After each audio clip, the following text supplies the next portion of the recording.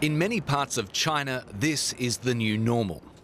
Very few people on the streets, and the usually crowded public transport system all but empty, like here in Shanghai. Every passenger is stopped, and every passenger screened for signs of the coronavirus. It's fine. Our temperature was taken both getting on and off the train. Everyone has a mask on. I feel relieved. It may look like a country grinding to a halt, but this is China's response to a mass public health emergency.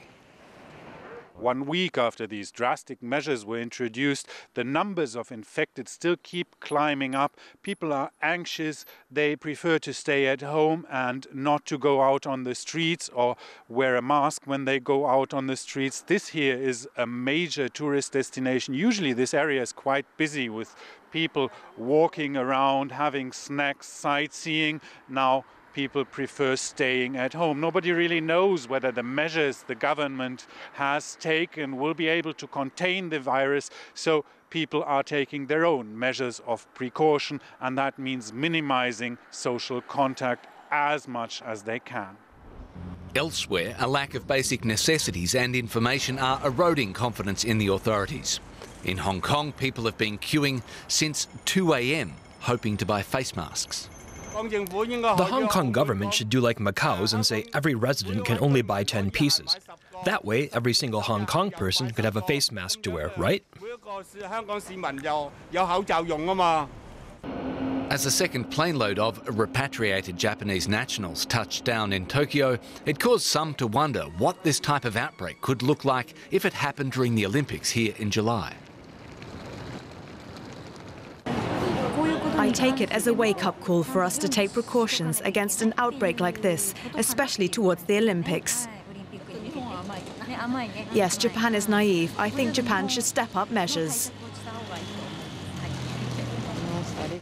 In South Korea, the government is building a containment facility for those infected. People here fear for their safety. The governor and minister should come here and try to find a point of compromise. What are they doing bringing troops here? Are we in a battle? This is such nonsense. They're really creating a mood of fear. In South Korea, as in many other countries, some residents feel the government's response to the crisis has lacked the apparent intensity and clarity of China's. All right, let's get some analysis on this story now. We can speak to virologist Ian Jones from the University of Reading in England.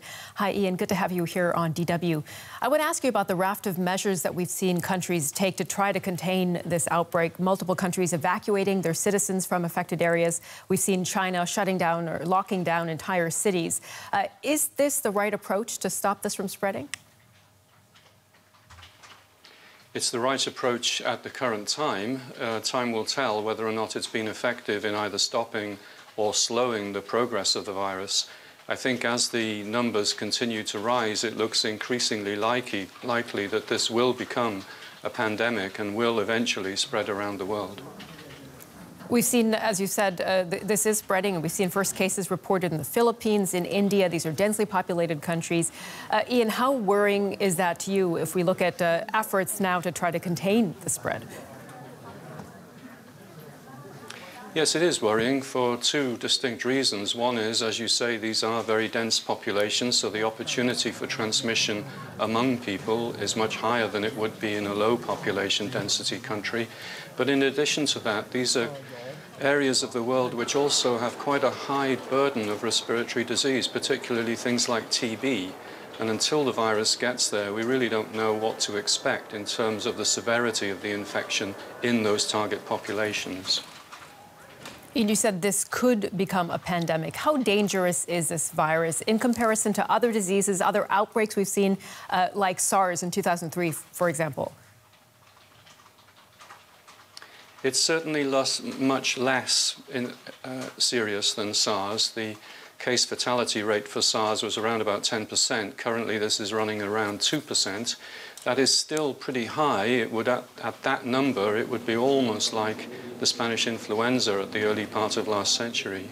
However, if it's true that there are many more infected people than the confirmed cases, then the actual fatality rate is somewhat lower than that and more like a seasonal influenza, which perhaps could be coped with more easily by the existing health resources. The World Health Organization is set to decide today whether they should declare this a global health emergency. Should they do so? I mean, what would that change? Whether they should do so or not depends on them and the data that they have at hand, which I don't have. I would guess perhaps that on this occasion, they didn't on the last occasion, but on this occasion they will consider it a global health emergency. There's been sufficient spread internationally, I think. And what that would do was just mobilize more resources, would alert barriers at country boundaries, and maybe alert healthcare systems that they need to put mitigation processes in place. All right, Ian Jones speaking to us from the University of Reading in England. Thank you for your insight.